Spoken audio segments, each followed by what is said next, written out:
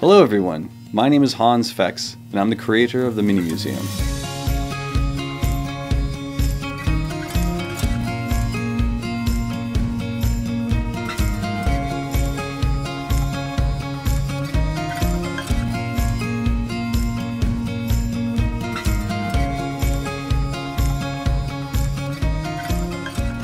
I want to take a moment to thank everyone who backed the first edition of the Mini Museum.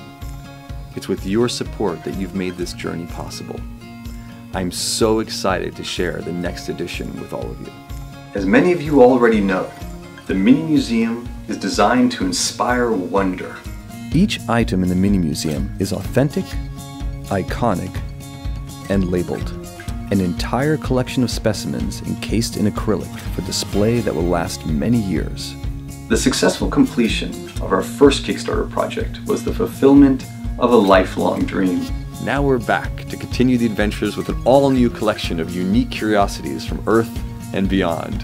Let's take a closer look at a few of the specimens in this second edition. We begin with pieces of meteorite scientists believe originated from various locations both on and within Vesta, one of the largest asteroids in our solar system. The next specimen is Martian atmosphere. There's a fascinating article on NASA's website describing the ancient Martian atmosphere trapped within this very meteorite called Zagami. A few of the other specimens include tar from the La Brea tar pits, Bronze Age dagger, moon tree, Libyan desert glass, shipwrecked pieces of 8, fulgurite made by lightning, Neanderthal hand axe, and bone from a Dimetrodon sail. Okay, this is getting too exciting. Let's move on to something less amazing. Dinosaur skin! These aren't imprints. This is actual fossilized dinosaur skin and scales from a hadrosaur that lived over 65 million years ago. Itchy, itchy.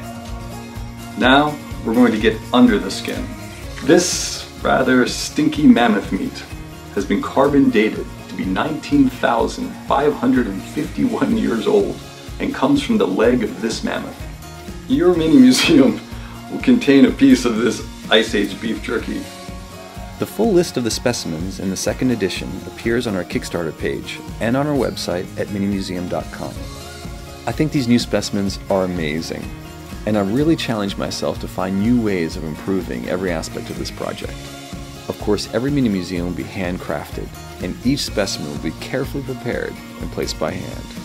I'll be sending backers updates so they can see how the Mini Museums are being made. Given the success of our first project, you may be wondering why we've returned to Kickstarter. While we have had the funds to acquire all of the specimens and prepare much of them for inclusion, we do lack the funds needed to go into production. I feel there's a level of transparency and accountability on Kickstarter that creates a tangible bond between backer and manufacturer. Our entire Mini Museum team found this incredibly valuable during the making of the first edition, especially when we faced challenges that required patience, dedication, and plain old elbow grease to overcome. If funding is successful, I'll have more to say about this exciting project as it progresses. But for now, I just want to say thank you so very much for taking the time to learn about Mini Museum 2. Thank you.